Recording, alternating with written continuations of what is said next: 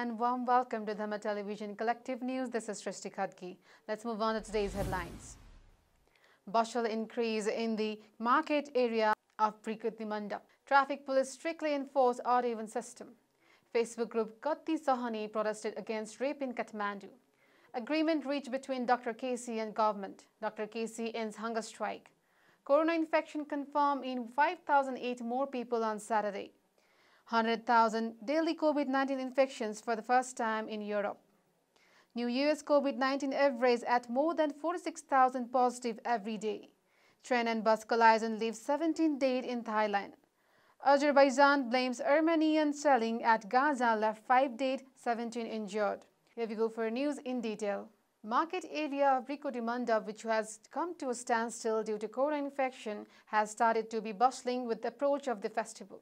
Traders of Prikruti Mandap are happy, saying that the trade will also increase as the activity of people has started increasing in the area.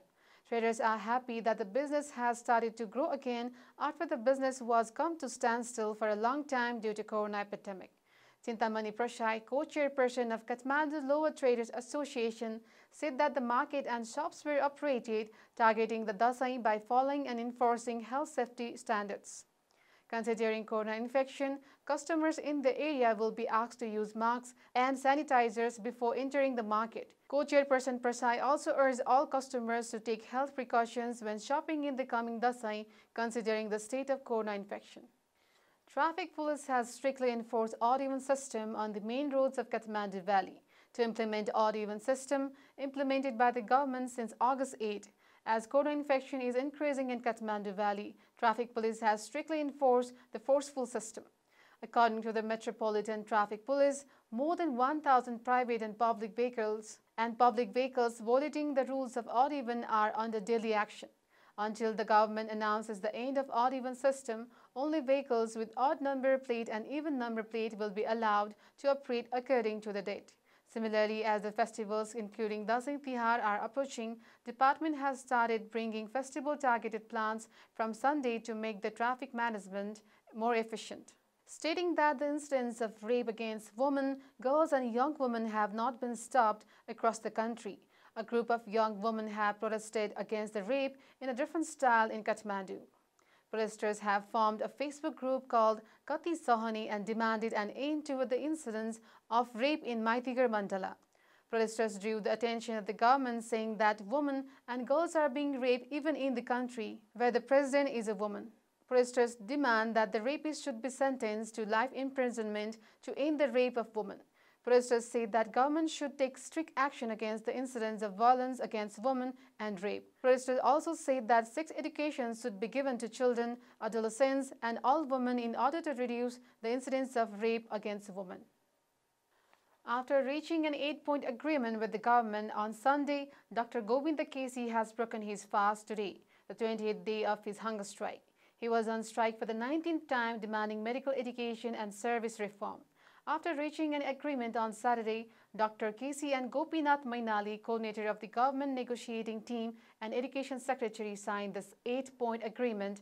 Dr. Casey broke the hunger strike by drinking juice from the hands of the staff at TU Teaching Hospital, Vikas Nepali.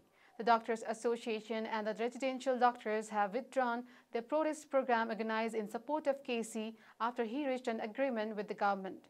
Demanding 6 points, Dr. Casey had started his fast from Jumla on Bhadra 29. He was brought to Kathmandu via Nepalganj after his health was deteriorated. एक सरकारी medical college तथा स्वास्थ्य विज्ञान प्रतिष्ठान स्थापना सम्बन्धमा कर्णाली स्वास्थ्य विज्ञान प्रतिष्ठान जुम्लामा आवश्यक सम्पूर्ण भौतिक पूर्वाधार एवं जनशक्तिको प्रबन्ध गरी आउँदो शैक्षिक सत्रदेखि एमबीबीएस लगायतका शैक्षिक कार्यक्रम सञ्चालन गर्ने सुदूरपश्चिम प्रदेशको गेटामा सरकारी मेडिकल कलेज स्थापना गर्ने सम्बन्धमा गेटा मेडिकल कलेजको कलेज भवन निर्माण सम्पन्न भइसकेको अस्पताल भवन छात्रावास भवन कर्मचारी भवन लगायतका भौतिक पूर्वाधारहरू निर्माण सम्बन्धी कार्य 80% पूरा भइसकेको र अन्य पूर्वाधारहरू समेत निर्माणको चरणमा रहेको हुँदा सो मेडिकल कलेज सञ्चालनका लागि आवश्यक कानुनी व्यवस्थाका लागि हाल नेपाल सरकार मन्त्री परिषद समक्ष रहेको एकीकृत स्वास्थ्य शिक्षा प्रतिष्ठान सम्बन्धी विधेयकलाई आगामी हिउँदे अधिवेशनमा संघीय संसद समक्ष पेश गर्ने र सो ऐन जारी भए लगत्तै भौतिक पूर्वाधार एवं जनशक्ति पूरा गरी राष्ट्रिय चिकित्सा शिक्षा ऐन 2075 बमोजिम निर्धारित समयावधि विक्रमसम्म 2080 फागुन 10 गते भित्र एमबीबीएस लगायतका शैक्षिक कार्यक्रम सञ्चालन गर्ने सरकार शिक्षा विज्ञान तथा प्रविधि मन्त्रालयको आयोजना मार्फत जग्गा Corona infection has been confirmed in another 5,008 people in Nepal on Saturday. According to Ministry of Health, tests conducted in different parts of the country have confirmed corona in an additional 5,000 people, including 1,823 women and 3,185 men. Similarly, corona has been confirmed in 2,672 people in Kathmandu Valley. According to Ministry, 850 women and 1,250 men and 2,100 corona were confirmed in Kathmandu. 203 people, including 84 women and 119 men in Bhaktapur, and 369 people, including 159 women and 210 men in Lalitpur. In Nepal, 14 more people have died due to corona, and so far 614 have died due to corona. Similarly, 1,229 people have been discharged on Saturday. Along with this, number of people recovering from corona infection in Nepal is 74,252. Number of active infected people in Nepal on Friday was 30,818, said Ministry spokesperson Jageshwar Gautam. Similarly, there are 17,164 people in home isolation and 13,654 people in institutional isolation. There are 4,686 people in quarantine. Similarly, there have been 1.16,557 PCR so far, according to the ministry. Europe reported more than 100,000 daily coronavirus cases for the first time on Thursday, as the region continues to battle a resurgence of the pandemic. Eastern Europe, at the time the number of cases exceeded 100,000, was the worst affected region, with more than 33,600 daily reported cases. The United Kingdom, Russia, Spain and France are currently the coronavirus hotspots on the continent. They have reported at least more than 10,000 cases each in the last 3 days.